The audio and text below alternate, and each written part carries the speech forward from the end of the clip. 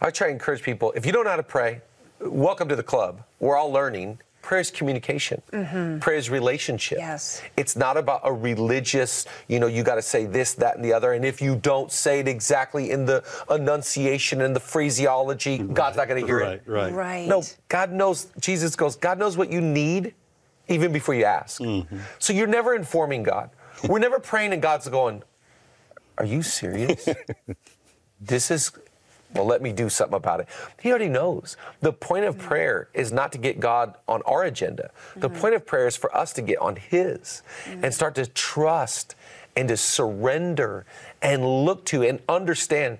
I think when Jesus says, pray every day, give us our bread, our daily bread. Right. There is a surrender and a dependence that God wants us to live on. It's not weekly bread, it's daily. Daily today, you are my source of strength. You are my peace. You're my wisdom. So I'm going to you as the fountain of life because I know apart from you, I can't do anything good.